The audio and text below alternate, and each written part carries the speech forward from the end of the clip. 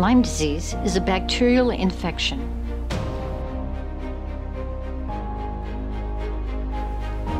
It can strike anyone.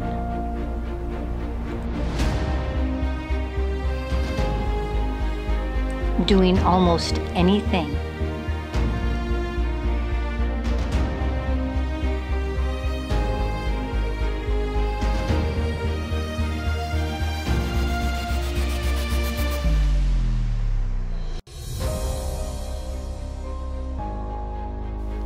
The CDC estimates that there are 380,000 new cases of Lyme disease each year in the United States.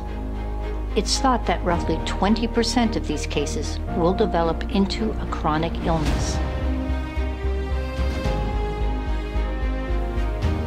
In 2015, healthcare spending in the United States was $3.2 trillion. Roughly 86% of the spending was used to care for people with one or more chronic medical conditions. Chronic disease drains personal, government, and business resources. For patients, out-of-pocket medical expenses can be high at a time when medical disability and lost workdays diminish income. Government expenditures for medical and social services are higher for the chronically ill. At work, ill employees may be less productive than their healthy coworkers. Lyme-related costs are significant. Research out of Johns Hopkins suggests that the U.S. healthcare system pays almost $1.3 billion per year on Lyme-related medical care. Based on Zhang's 2006 cost analysis, in 2015, the average cost per case would have been $11,248. Most cases of Lyme disease that are diagnosed and treated early in the illness cost far less. The hefty average cost per case reflects the medical needs and disabilities of those who develop a chronic illness. Zhang's value includes direct medical costs and indirect costs.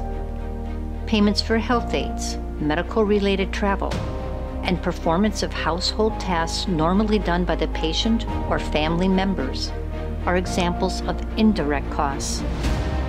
Lost workdays for parents of ill children is another indirect cost. In many families, multiple people are infected. As the number of household cases increases, so too would Lyme-associated costs.